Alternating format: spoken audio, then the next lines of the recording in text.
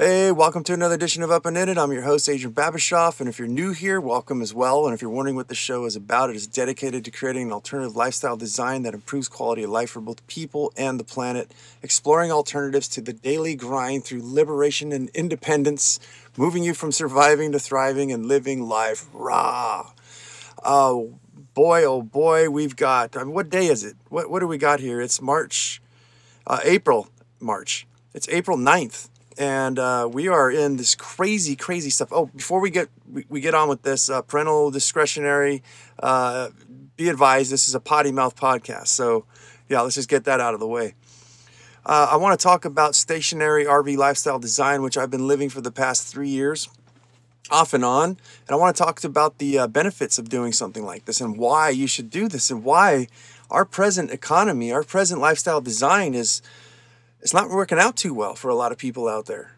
And I've said this a lot on my show that I've met a few economists and they've told me that most people have, the average American, I think 7 out of 10 has barely just a few $1,000s, like $3,000, $4,000, $5,000 in the bank at any given time. And now we get this thing where we're shut down like we are right now. And all it takes is like 2 months, 3 months, depending on how much you've designed or not designed your life. Only you know that you only have so much time, and it's all about money. And when that money runs out, you will lose your home, you will lose a lot of things. But we're here to fix that kind of stuff. And I'm here to share with you guys that, look, there's always a way out. That's the premise of this show. Why should you listen to someone like me? Because I'm not a millionaire, I'll tell you that. I don't have a jet plane. I don't have a limousine. I drive an old 96 F350 pickup truck, a diesel, a 7.3 liter. That's the loud truck that you hear when I'm working. I try to squeeze these podcasts in, but it's nothing special other than you can rebuild it for life, that it's sustainable, and better than sustainable, it's resilient. It stacks functions. It has very many uses for me, and it's not about the appearance. It's not about what the truck looks like, although it's starting to grow on me. I'm like that dude, it's my truck. Yeah, it's my Ford. Built in motherfucking America. I get a lot of dudes looking at me. Back in the day, there used to be women involved, and nowadays there's none, and it's all about these guys that love trucks. Getting back to the subject here is we want to get you guys off and running, and you need some sort of ideas. And I'm sure there's a lot of people throwing stuff out there, but I'm not going to steer you in the area where you need to make millions of dollars and everything. And I'm not against money at all.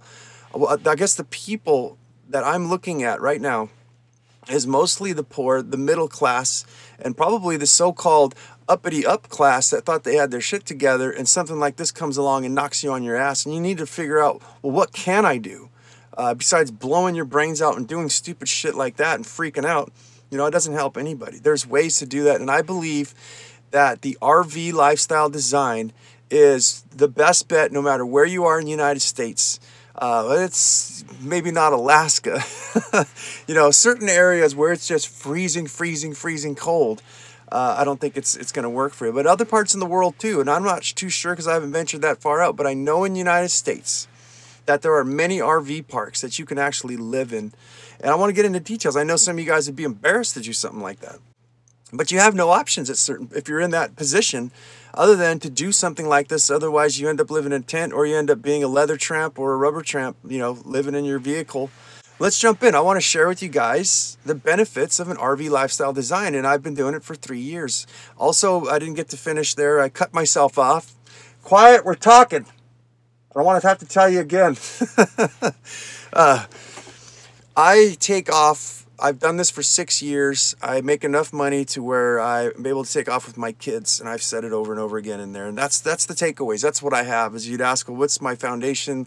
What do I stand on? No, it's not millions of dollars, but it's enough money to only work 8 to 9 months out of the year, take 3 to 4 months off, and go wherever the fuck I want with my kids, and go camping and experience life, or just do nothing.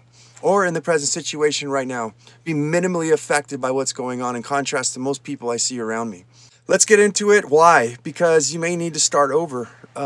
You may need to figure out a place to put your family or yourself And there's not very many other options, and I think it's the most cheapest option, and I want to talk about a few of those here. First of all, there's no first and last payments at most of them, almost all of them. I think there isn't any because it's pretty much a revolving door. So yeah, that gets you off the track. I think the biggest one, and I want to do an entire series on this, but I want to hear what you guys think first. But I'm organizing one I've got in the pipeline of exactly what to buy, how to buy, what to look for, maintenance of living in a trailer, and all those kind of things. Like to get you guys started if you decide to go on this venture. I want to get you guys prepared and share the expertise that I've experienced in my RV lifestyle design.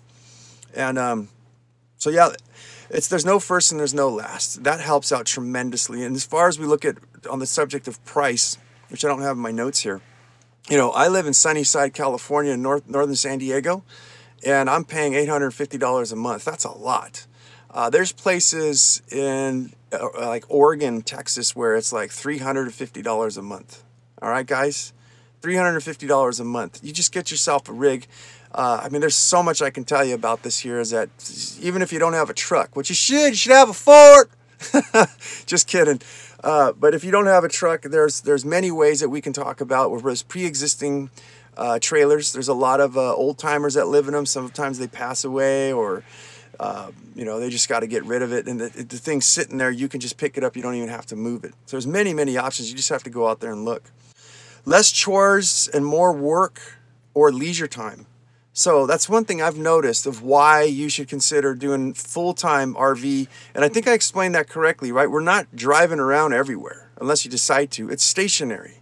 You can stay for month to month for years. I know people at the park I'm living at right now who've been here for like 25, 30 years. So, but yeah, there's less to clean. And I think if you guys are hit by this recession, so to speak, we don't know what's happening here on April. What the fuck did I say? 9th, I think it is, or 7th. You need time to figure out what the hell you're doing. And I think that's one of my biggest lessons on this subject here in my life, is to be able to quiet the storm. You see, there's a lot of fine print. I just got done doing my taxes, going over details with my CPA, paying off all kinds. It's the fine print, basically. All that stuff just starts nitpicking you. No wonder why people are so unhappy. And no wonder why they're so agitated and irritated. I am as well, by just the little bit that I have to do. And it's those things that you can't even think straight. So getting yourself in a situation like this is the perfect example of putting yourself in a place where you can calm the shitstorm down so you can think clearly. And a lot of us, I think, when you look at a house, even in a mobile home, a 3-bedroom place or something, there's a lot to clean. There's carpets that need to be vacuumed and all kinds of different things. Whereas the trailer, which, by the way, I live in a 30-footer, 29-foot to be exact, you can clean that thing in probably less than an hour.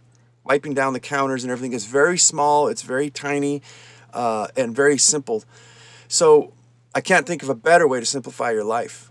But if you're looking and you need to just think your way out of this thing, you need to figure out something else. You need to go get another job, or you need to figure out how to get a job, or start a new business, or just for Christ's sakes, just to relax for a minute, to take a fucking breath, for a week, 2 weeks or so. You can do that because you just took the overhead down low, and the maintenance, the life maintenance of it is pretty simple. There's a lot of details to it, but I'm just kind of skimming to get you guys in the mode to find out if this is something that you even want to do, and if you want to listen to part 2.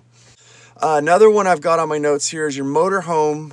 You can actually purchase one, and you can put it on non-op, meaning that you don't have to pay the registration. I'm pretty sure that as long as you register it non-operational, you don't have to pay the registration, which cost me about $186, I think it was, a year for my tags. Even though it's my trailer's parked, you still have to keep the registration stickers up. And you also do the difference, though, in a motorhome is that you can put the non-op, and I don't think you have to pay anything. If you wanted to drive it, then you have to reactivate it. So that's kind of for somebody who's really hurting. I prefer the trailer myself because I don't want to deal with the motors and stuff like that. You got things like a buddy of mine just now had the rats and mice eat his fuel lines in his tractor from sitting outside in upstate in Oregon. And we have the same thing here. They'll start chewing electric wires, shitting and pissing in the motor, and it's just another thing that you got to maintenance. But I thought I'd throw it out there. Property taxes and HOA fees. I consider living in the park as HOA fees. It costs $850. But for those of you who would live, like, say, Oregon or Texas for like $500 a month, $300 a month, which is getting to my next one here. That's like property taxes. I think in Oregon it was 300 a month or something like that, or 150. I couldn't remember for my mother had a house up there, the Strega. And up here on a house that's like 500,000, I think it's 1.1% that you'd be paying on property taxes if you owned a home. So if you weigh out the amount that you're paying, they're throwing away on rent that you would think, it kind of balances itself out. It's pretty low. The HOA fees, it's kind of like living in an HOA. There's a lot of places that are nice. Mine's kind of in the middle where they don't give a shit, but they do give a shit. So they don't want things like hanging your laundry on your fence, all day and making it look ratty-tatty. But I've seen some that looked ratty-tatty, just straight up trailer park, like where Kid Rock probably was born. But yeah, but the one thing that you get with with all these fees and everything is your water and your trash and basically a gardener. All comes included. So you got to weigh in the HOA fees or things that you'd be paying on property taxes. Or if you were renting a house, if you are right now, the gardener and you having to do the work and you have to pay for your water and your trash. Over here, everything's included. Water and trash. The only thing you pay for is your electrical consumption and also using propane, which we'll get into details of part 2, if you guys are interested. Again, message me, comment below, I guess, over here. Let me know what you guys want to hear, if you guys want me to do part 2. Otherwise, I'm going to skip on to something else. I've got a couple other ones down the pipeline here. So yeah, it's basically the lowest rent, guys. You're not going to find an apartment in a house, and I don't give a shit if you're even in like Oregon or Texas. You may, but for $500 a month? Come on, man. I'd like to add too that they've got 45-foot trailers, these huge things, if you can afford that. Good thing to do too is if this economy, if people are hurting, a lot of people are going to get rid of their little sand rails, their toys and stuff, their desert camping shit. And the trailer is going to be one of them. And that's when you can go and pick yourself up something on a really good, reasonable deal. I'd also like to add too, which we're going to get into part 2, the notes I have there, is a lot of people go with the tiny houses. Now, what's nice about moving into an RV trailer or a motorhome is that everything's already set up. The tub, the heater, the electrical, everything's already built. You cannot beat the price of something that's already built, already set in place. In contrast to building it yourself in a tiny house, you're looking at, to give you guys an idea, for $10,000 to $20,000, you can get yourself a really nice, good rig, especially in times like this if it gets hard. Whereas in contrast to like a tiny house, I think the minimum and all the labor, and if you paid somebody to do it, it's probably like $60,000, $70,000. Granted, I think that they're built a little better, but we don't want to go too far in the details. But as I said, I bought my rig for around I think I spent 12 grand on it. Yeah, it's a 2017, and it's a really good deal. It's got a nice slide out and everything, but I want to skip back to the notes here. So embarrassment. I preach on this show all the time that you should not give a shit what people think of you. I've gotten a lot of pushback from people. I've got a lot of stuff from people. The way they treat me different. They think that I'm poor and that I'm a lesser of a human being for living in an RV park. But you know what? You want to know what's more embarrassing, I think? Is all these people that will probably lose their shit from this coronavirus thing, from this lockdown, and they're living on the streets, they lost the car, they lost the house, they lost everything. Well, guess what? That's pretty embarrassing, man, because you fucked up. I think, as I said, it's not the aesthetics of things, it's the functionality of things. And that's what we're looking to get you guys, especially those of you guys who are hurting, or those of you who want to get ahead. Embarrassment? I think you need to wad that stuff up. That ego shit needs to get thrown in the trash. Because right now, that stuff ain't helping anybody, is it? So, to me, embarrassment, no. You don't have to do this forever, too, guys. It's such a easy, it's month to month. It's an easy buy-in and it's an easy buy-out. Once you get enough, you think that you're in a good road and you've got yourself fixed and you've got yourself an emergency fund and you're out of debt and you got yourself a life plan, you can easily be gone in a week. You could be out, And we're going to get into transportability of these things. Don't like it? Get busy. So I don't, mine, I will tell you guys, I live next to a freeway and it's right over a ridge and you can hear this thing and there's traffic. It drives me nuts. You know, we're by, it's North San Diego County. So we got Camp Pendleton down a couple miles away, maybe about 20 miles away. You got these helicopters that'll go over sometimes. You can't even hear yourself on the phone. It's crazy. The traffic ones is what gets me though. And, yeah, I don't really like it. And it's very confining. There's hardly any privacy. You know, you got to close your windows up and everything. You're like stacked on each other.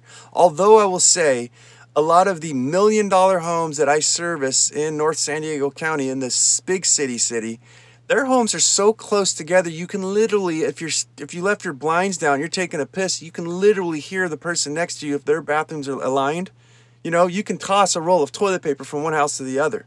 They got no yard, so all I see in those places that you have maybe a little bit more distance than you do from each other in privacy, living in an RV park, but not much, only by a couple of feet. So something to take in consideration. I don't want to live stacked up on some.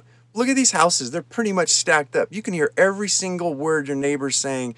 Sometimes, you know, just basically I'll leave it at that. So yeah, you don't like it, get busy. And I think that's the whole thing. That's what I do. I am a podcaster doing these videos. I'm working on online businesses. I'm spin farming, which means I'm utilizing some people here who have money and they don't know what to do with their property, or like the farm I'm utilizing right now, they got injured, so they can't grow their food. So they have me coming in and I'm paying the water bill and giving them in exchange for using their property, giving them some fruits and vegetables. And we have a whole system worked out. I got land to work with. I'm so excited to teach you guys those things. The opportunities I can see everywhere right now. It's just if we get in the right mind frame and get into a position like I'm talking about right now, where you get yourself in an RV with a low overhead and then the magic starts happening. So let's move forward then. Yes, just get busy, man. There's all kinds of shit you can do. Just if you don't like it, don't be home. It gives you motivation, I guess is what I'm saying, to just get out there and get your side hustle, or start doing resumes and working maybe 2 jobs and get yourself back up and running. Or living like I do, so close to the beach. I've got within 20 minutes, 20 to 30 minutes given in traffic in either direction. I could either be in the desert, I could be up in these mountains with snow, or I could be at the ocean right now if there wasn't a quarantine thing going on.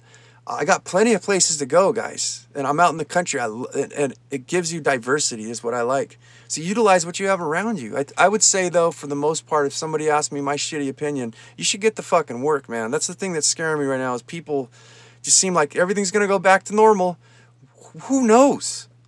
Whether times get really bad or times go good, you should still be doing these things. These are things good for you, good for your planet, no matter what the situation is. But I think we all need to get our asses in gear, and I think that's something that most people don't want to hear. So I won't beat that one up. Now, the other one, you don't like it, move.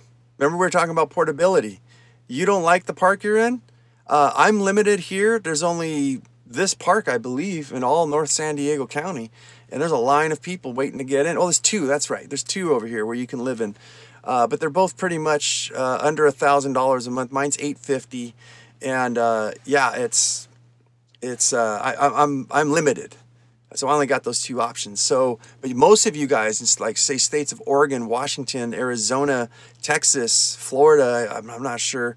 But all those areas you'd have to look in. You can Google map it and see the prices and everything, see where the RV parks are at. So let's just say I didn't want to be here anymore and I wanted to move to Oregon, or I wanted to go to Texas or something. I can literally, in a matter of days, pack everything up and move to another state. Or I can move simply to another park, another area, and constantly keep searching for better things. Say I want to live closer to a major city like San Diego, I can start inching my way, if they had some more RV parks there, getting closer so I can do more work. Maybe the work is more progressive out in San Diego County, or San Diego proper, the big city. I can actually move my trailer to where the money is.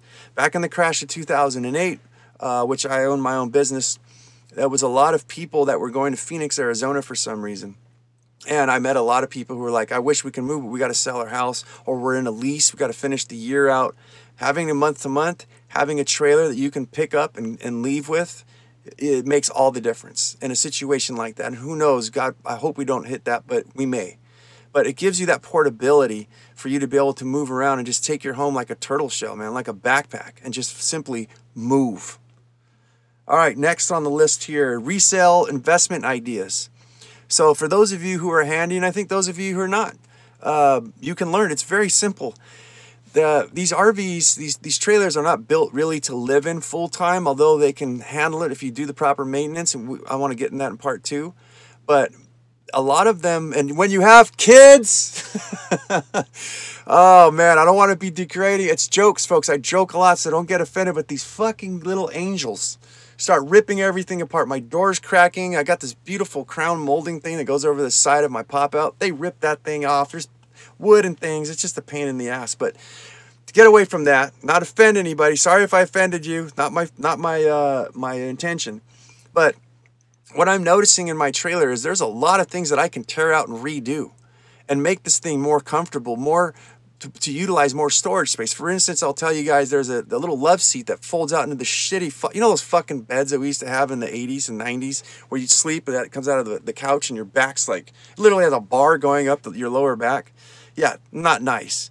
Plus the utilization, I had rats go in there, and my special needs daughter, she's 12 years old, in diapers. They ate all like 5 packages of diapers, probably like $80 worth of diapers. They just shredded it all because it has this little storage compartment like a drawer, which when you sit on the couch, it smashes down from them jumping on it, and you can barely open the door anymore. So I looked at, why don't I make a bigger cabinet underneath made out of solid wood? And you can build everything lightweight if you want with like 1/4-inch plywood, or even just like this paper thin plywood they've got, using battens, 1x2 fur stripping and things like that, and some screws. But I can make myself an entire wrap-proof box. I can make a storage in there for diapers and canned foods and whatever's. And then I can go put some memory foam. This thing, by the way, would have like a little latch or a pull. I can't describe it right now, but basically a little door you can open up on the top, and you can access everything you need. And then on top of that bed, which is very uncomfortable, you can't lay down on it because it's maybe about 4 feet wide. Cut the wall, the divider that I have that divides the dinner table. I can cut that out and lay a nice piece of plywood on top with a memory foam, with maybe 6 inches of memory foam. Cover that all nice up with a sewn cloth fabric of my choice, or just put a bed sheet on it and actually have it serve as a bed, storage, and also a place to as a couch. The TV's right there. It would work out tremendously. So those are the type of things I'm looking at. I mean, you can even kind of redo the bottom of your trailer. There's a lot of details I can go in, but basically I just want to get you guys your whistle wet with, like, look, you can do some resale investment things on these things. You can load them up full of solar panels. You can learn to do this yourself in your spare time. Put yourself an inverter and everything in there, get a load of batteries, have the whole thing running off propane and solar. You can reseal an old one, rehabilitate it, and actually flip it and make money. And yes, there's people who flip RVs and make money off of them. But I can see on my way with the water heater situation and all that, where I can make all kinds of different things where this thing's more livable and more comfortable in the way they built it. So yeah, there's resale investment ideas. And my idea was, since they're not really built to live in long term, before it starts to go, give yourself about mine's about 5 years. A 5-year trade-up plan. I would say, depending on, you can't really go in years. I would say if you start to see yours wearing and tearing, where the interior is starting to get damaged from moisture or things like that, maybe you should sell it, get yourself another one, and keep every 5 to 8 years, keep rotating them and buy yourself a newer model. We're going to get in details on the episode 2 if you guys want. But also one thing to take into consideration is some RV parks won't allow certain years in. They want, like, basically, I think anything that's 10 years old, anything beyond 10 years old from present is not acceptable. Although I've seen some stuff worked out. But yeah, trade up, man. To make a trade up plan and maybe turn it into investment. Another good thing about RVs is that you have amenities like the jacuzzi we have here. Oh, I love me my jacuzzi. Being a roofing contractor, that's one of my main businesses. And they have a nice one too, man. Those jets on your back and the water's hot. It really sucks because, like, early in the morning I'm driving and it's just ice cold. You can see like the frost sometimes on the bridge going over this lake, which I'll talk about. And you can just see the heat coming off that fucking jacuzzi, man. And I'm like, fucking mimosas, and sitting in there with a fresh orange juice and champagne mimosa first thing in the morning. I'm like, oh, and then you're heading to work. But yeah, we got jacuzzi. There's a swimming pool in the summertime, which I utilize for exercise for my daughter. And guess what? As I said, everything's maintained for you. Just like the gardener blowing the leaves and everything else, you got a swimming pool. And we got the jacuzzi. Over here, we got a free fishing. They've got a pretty decent sized lake, and I've seen people pulling catfish out. I've caught a bluegill, a bass. They got all kinds of stuff. I don't think they put any trout in it, though. But yeah, there's hiking. Around the back, we got a dam where you go behind. I took some pictures, and I think I might have posted it on my private Facebook group. But yeah, and there's poison oak that your fucking daughter can give you every year, a couple times a year. I already got it once this year when it warmed up a little bit because she's out rolling around in the shit. Oh, man, it's no joke. I hate that. That's the one problem I have about this place is the poison oak is everywhere. But yeah, there's all kinds of trails and hiking and things, fishing, and there's parks. They got a little swing set over here. Some of them have basketball courts and volleyball. You know, there's some really bitchin' cool spots, man, to live in that you wouldn't really get if you lived in certain places of the neighborhood. So that's something to consider. Storage is a thing. I'm running, basically, you guys, I'm running construction business out of a fucking RV. All right? A lot of these places you'd have to check have storage areas. Mine is only $2 a fucking foot. So I went and bought myself a 30-foot cargo container, storage container, one of those steel ones with the doors. Got it all leveled, had it delivered. I think it was about $3,000 or so. And I've got all my working stuff in there, all nice and locked. And there's a storage area there where I have my dump trailer. I have a V-nose trailer. And I might even get a secondary vehicle. But it's like my yard. I work everything out of that place. I take all of my trash and I dump it in my dump trailer, which is a trailer. If you guys don't know, it lifts up and dumps everything. So it's like my trash bin there. All my tools and supplies, they all stay inside the what do you call it, storage unit. And yeah, and I've got my truck where I back up my trailer and I park it all there, all for $2 a foot. If you guys do need to get storage, there's things you don't want to get rid of. There's always storage units for like $100 a month. At least here, I'm sure they're cheaper in places like Oregon, Texas, and Arizona. But yeah, you get yourself a storage unit, and you could be living for, God, I'm going to say with a storage unit, not here in California, but probably Oregon or Texas, you could be living, your expenses would be like $600, $700 a month, man. That tops $800 a month. And you think about that. Everything's paid for but your electricity.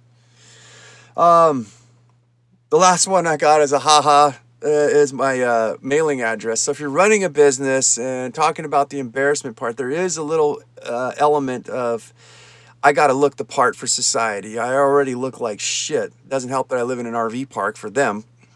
Works out great in my favor because I don't pay for an office. Although I charge for office and the regular fees that I have to do, I pocket the money in case I ever need to do it.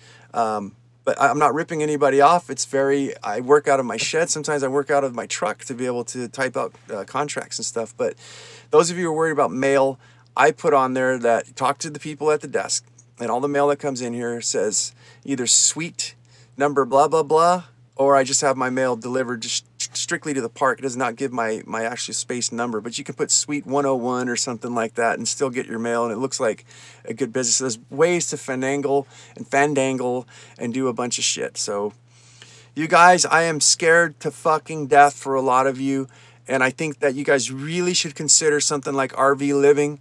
And if you're hurting and you're going down, you need to calm the shitstorm down. And I think this is the only thing I can think of right now, because there is not a lot of jobs out there, and there may not be a lot. We don't know what's going to happen. I think you guys need to go back and listen to this show. We're going to get a little more aggressive and get more tactical to help you guys figure out why someone like me is least affected, minimally affected by this thing. I usually take off my summers, and unfortunately, I don't think I'm going to be able to do that this year and go traveling with my kids because I'm sitting home right now and I decided to close my business, possibly. I've been out for about a week now, and but it doesn't hurt me. I figured I'd take my vacation earlier. My mini retirements is what I call them. I take them every year, and I've been doing this for 6 years. I've got over a year's supply of money in the bank. Over a year. I did the math the other day. If I sat living like I am right now, I could probably squeeze this thing for maybe even more than 2 years.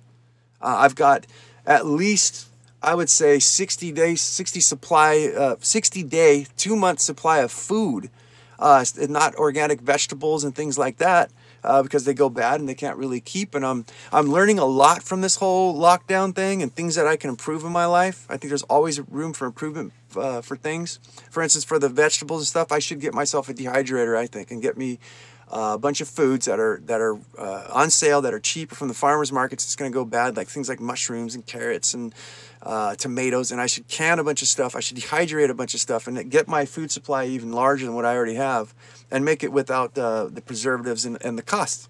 Just some elbow grease. But yeah, I'm learning a lot, and I am so happy and so grateful to have done the work that I've done in alternative lifestyle design. I'm actually thinking about changing the show from Up and In It to the Alternative Lifestyle Design Podcast. Let me know what you guys think about that. I don't think I have a lot of followers. You can't really tell on the podcast end, but it might screw things up if I change the name from what we've already started. But yeah, I was thinking about the Alternative Lifestyle Design Podcast. I think it's very much needed in the world right now, no matter where you guys are at. I think that you need to start thinking of what you can do. And I'm here as a public servant to try to help you guys in any way. And as I said, we're going to get more tactical. You guys are interested in me doing the RV one?